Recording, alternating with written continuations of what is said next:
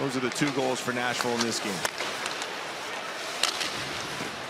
Another save by Saros on the doorstep. Oh, it's put in! With 5:46 to go, finally the Ducks are able to strike. Hard work in front of the net.